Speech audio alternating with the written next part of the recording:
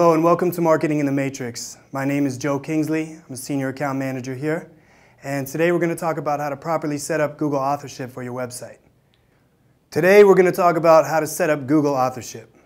Now if you don't know what Google Authorship is, if you do a Google search and you notice those faces in the search results, that's Google Authorship. It stands out among the rest and it also gives your website a lot of recognition. So it's very important.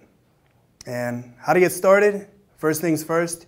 You go to Google and you create an account. This account will cover a lot, but most importantly, just create a Google account and then create a Google Plus account. From there, of course, the only thing left is a website. So if you have those three, a Google account, a Google Plus account, and a website, that's all you need to start with Google Authorship.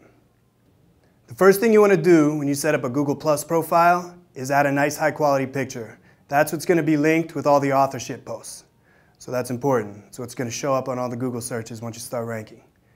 And then after that, you want to go to About, scroll to Links, and then click Edit. From there, you want to go to the Contributor section. And then once you're at the Contributor section, make sure the label is the business name and the URL is the website address. And then you hit Save. That's step one. Now, to finish this, you're going to have to edit your website. So go into the content section and add a buy link that reads by your name, or for example, by Joe Kingsley. After that's done, you want to create a text link and have that go to your Google Plus profile.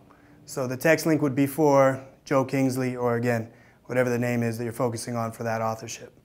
After that's done, you want to actually create a link and make sure it's included in there as well for REL equals author.